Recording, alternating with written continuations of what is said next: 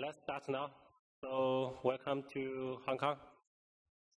So if you could climb to the Brima Hill as I did last night, and if you stay up a little late, and finally you will get, I think, a world-class view of the city. So the view is really fantastic, and yeah, I think finally you will be fall in love with Hong Kong. Now let's start this session. The session is deep dive into Windows CSI driver HostProcess containers. To begin with, let me introduce myself. I'm the storage dev lead at Microsoft AKS team, and I'm the maintainer of a few Kubernetes projects, including Azure CSI drivers, the upstream SMB and FS CSI drivers, which is now in the Kubernetes CSI org, and the local volume provisioner project. And also, I'm the maintainer of the Windows CSI project, which is now under migration today. So in this session, I will provide you more details about this session and show you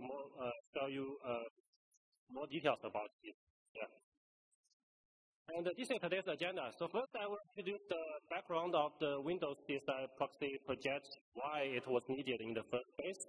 And then I will introduce the Windows HostProcess container, what's the benefits of the HostProcess container, and why we want to migrate CSI Java on Windows from CSI proxy dependent to HostProcess container deployment, and how do we do the migration.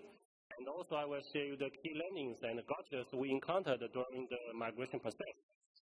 And then we'll share you the migration progress of the cloud providers. And finally, I will conclude you with some future plans. So today, the majority of the CSI Java on Windows rely on the CSI proxy process on Windows node. Because the CSI proxy can perform privileged storage operations on behalf of the CSI driver containers. And from Kubernetes 1.23, Windows HostProcess container was introduced. And this feature was stable on Kubernetes 1.26. And the HostProcess container can run directly on the host as a regular process with privileges. So switching to HostProcess container deployment will make Windows CSI Java development and deployment easier. So next I will show you the background of why we use the CSI proxy in the beginning. Prior to CSI drivers, so all the storage drivers are in the Kubernetes main repository. They are also called in-tree driver or built-in drivers. And the Kubernetes component handles all the privileged storage operations for the in-tree storage drivers, both Linux nodes and Windows nodes. The operations could be like just match, mount, and mount volumes. And starting from Kubernetes 1.13, CSI driver interface was introduced.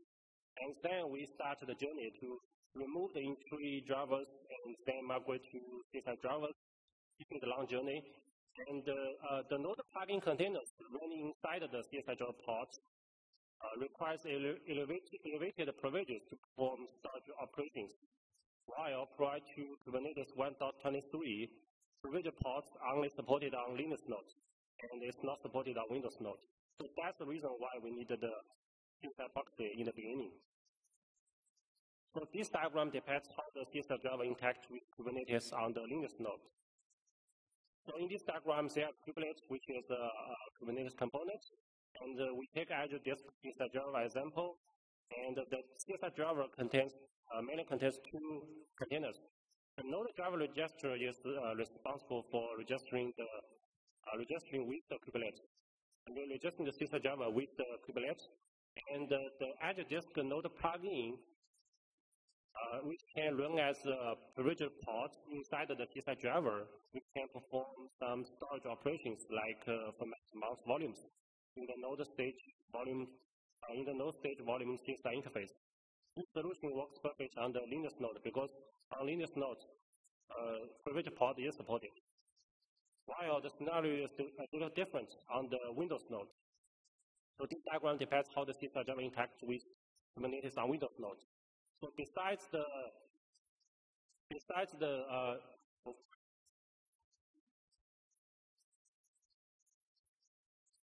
So besides the Kubernetes components and the CSI Java port, we also have the csi-proxy.exe process, which is running as a standalone process on the Windows node, which can have some privileges.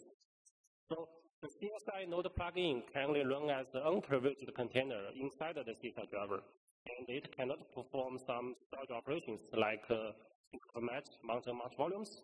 Instead, it just issue all the storage operations to the CSI proxy, and the CSI proxy could handle those kind of operations on behalf of the CSI driver. So next, I will introduce the HostProcess container. So starting from Kubernetes 1.23, HostProcess container feature was introduced, and this feature was GA 1.26.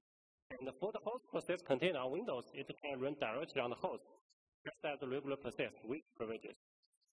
And it has some benefits against the CSI proxy for the CSI Java running on Windows nodes. For example, it simplifies the development and the deployment process.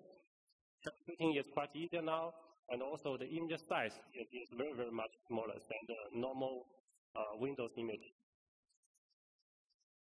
So this diagram depicts how the implementation between the HostProcess container and the process isolate container running on the Windows host.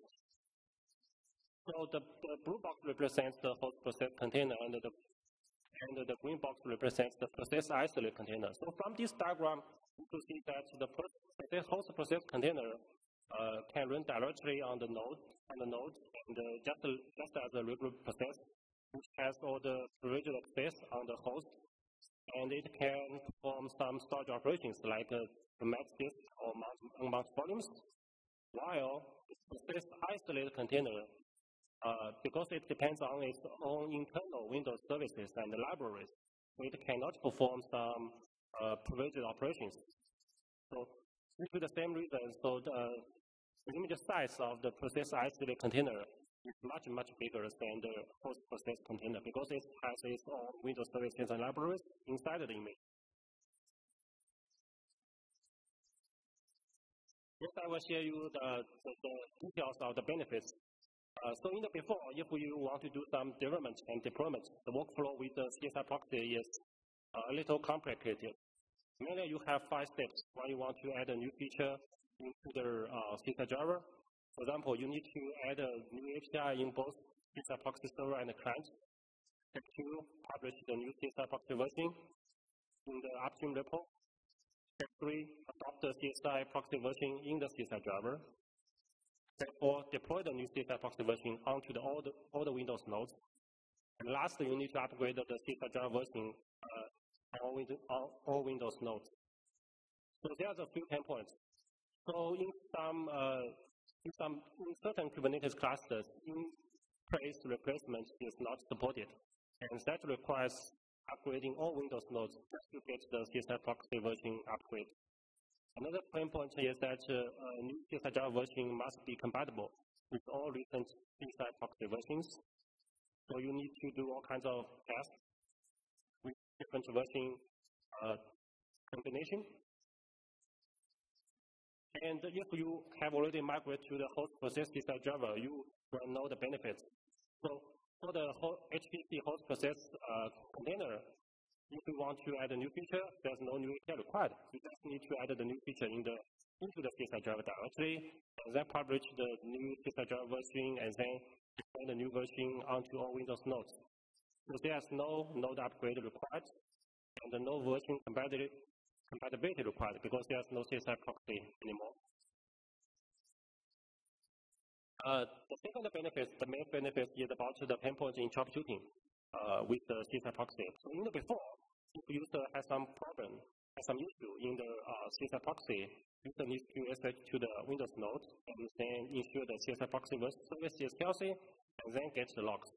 So here example. So in the before, user needs to SH to the Windows node and run the command get service to make sure that the CSI proxy is in running state, and then run the command catch command to get logs. So in some scenarios, customer may not have direct access to the Windows node or Linux node. So that could be more complicated in the troubleshooting. And if you have already migrated to the host process container, you don't need to do that. You only need to use some command like kube control logs to get the CSI driver logs. So that's quite simpler compared to the CSI-proxy dependent deployment. So next about the status of the CSI-proxy project. Due to the reason I mentioned earlier, so the CSI-proxy has been transformed before. It can run as a standalone process on the Windows node. And now it has been transformed to a Go library, so which can be adopted by all the CSI Java using HostProcess container. We are still working on this, and it's now in alpha stage. And also, here's a few limitations of the HostProcess container. For example, it requires a Kubernetes 1.23 or later version. It requires containerd 1.6 or later version, and also a limited set of host user accounts are available for the HostProcess containers.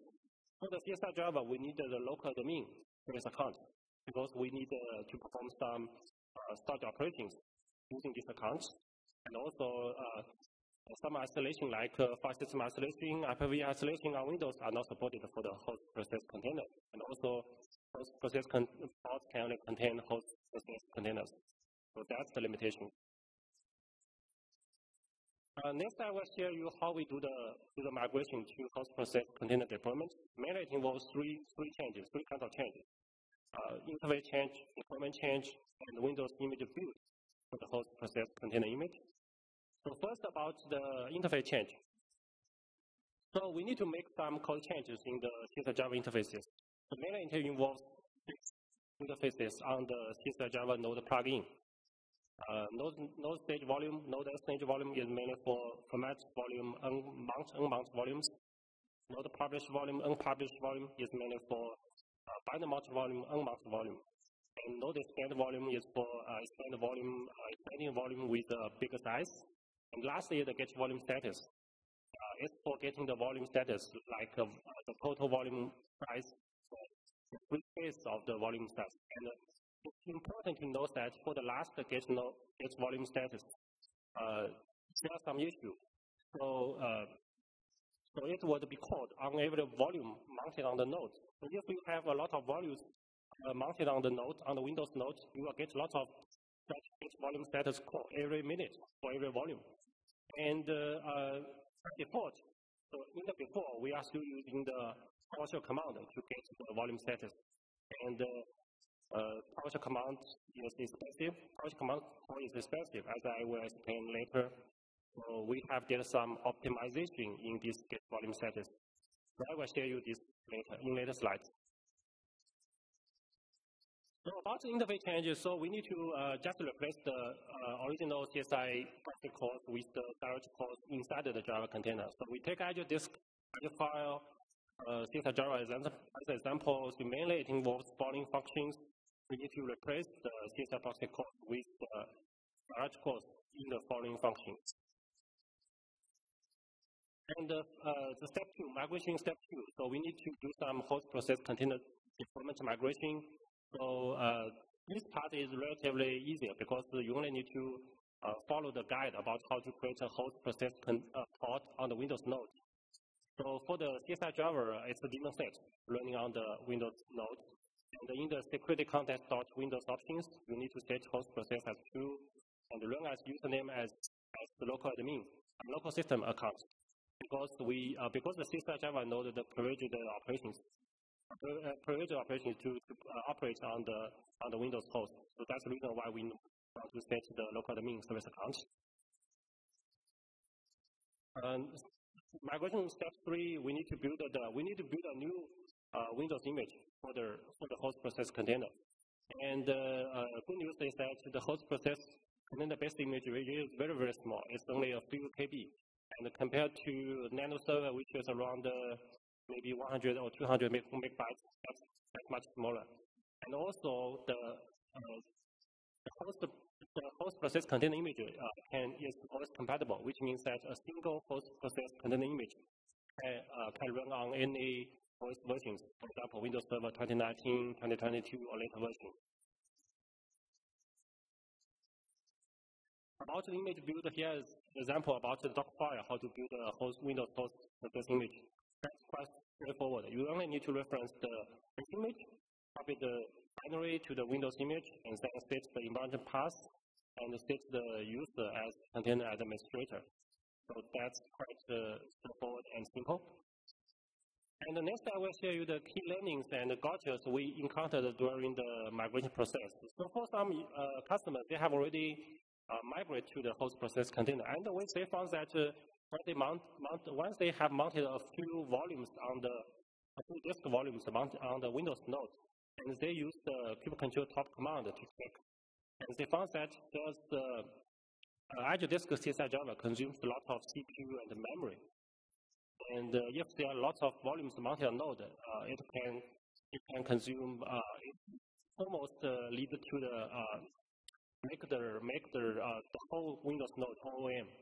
So we want to investigate this issue, and we use a tool called the WPR, Windows Performance Recorder, to capture the CPU usage on the Windows node. So first we use kubectl exec to message to a healthy process container, and then run the WPR command to start capturing the CPU usage. Let it run for 30 seconds, and then run stop, and a new file called cpu.etl file is generated.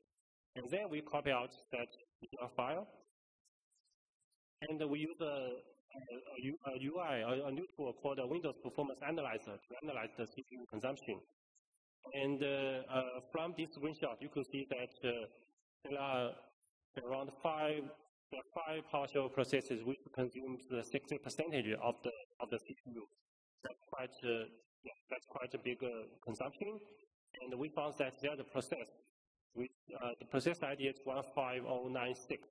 It consumes 44% CPU. And then when we click on the details, we found that this process 15096 is calling the command get item. So, and after our investigation, we found that the culprit is not get volume status. Because for every volume mounted on node, it will call this PowerShell command once every minute. So if you have lots of volumes mounted on node, so there will be frequency call for this PowerShell command. And we learned that the PowerShell command calls are expensive, so we need to minimize the usage as much as possible.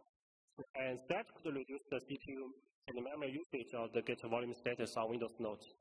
So how do we do that? Actually it's quite easy. So we just need to add a expression cache. For example, we add a 10-minute expression cache in the get volume status. So for every volume call on the get volume status, the CSI Java will get the data from the cache. And if cache is missing, we then call the PowerShell command get item. So that could reduce the frequency to once every 10 minutes, which can reduce the CPU and memory usage a lot.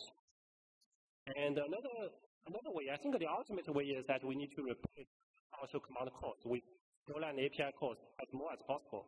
So for example, we have already replaced a few PowerShell commands.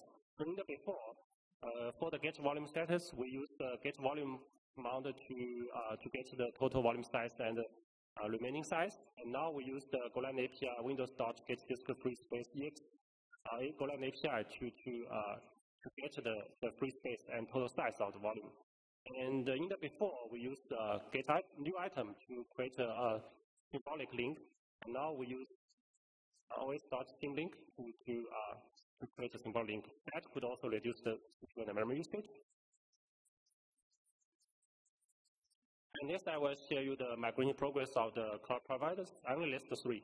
So for the Azure Disk and the File CSI drivers, we have already migrated, and it's already GA from Kubernetes 1.27 on Azure Kubernetes service. And currently, we are doing some, actually, we are in the second stage. We are doing some optimization, as I mentioned earlier, to improve the performance of the HostProcess container on Windows. And it's still in alpha stage for the AWS disk driver, and it's still work in progress for the GCP disk driver. next is the conclusion. So for the HostProcess container deployment, it can simplify the development and deployment process, and troubleshooting is easier, and also it has a quite smaller image size, which can be beneficial for image distribution and managing. And next, I will share some plans we are doing now or we are doing in the future. So we will continue replacing more powerful commandlets with the Golang API in the CSI driver, which can reduce the CPU and memory usage a lot.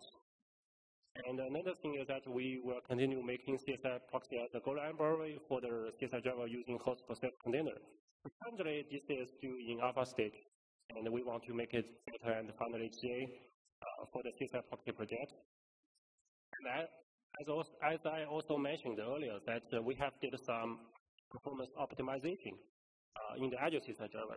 So we also need to upstream the performance optimization changes to the csi-proxy project. Next is about the mini image build for the HostProcess image build. So currently all the upstream CSI container images are built in the upstream repo called the CSI release 2 repo. So this repo is responsible for building all the images, including Linux images and HostProcess images. Including the Linux images and the Windows images. But it does not support the HostProcess image today. So we also want to support the host image build in that upstream repo. So that requires some future work to do. And last, we want to migrate more CSI driver on Windows to HostProcess container deployment. And for example, for the SMB CSI driver, we also need to migrate. So lastly, reference, I also provide you some example about how the Azure CSI driver using HostProcess container for reference. Okay, that's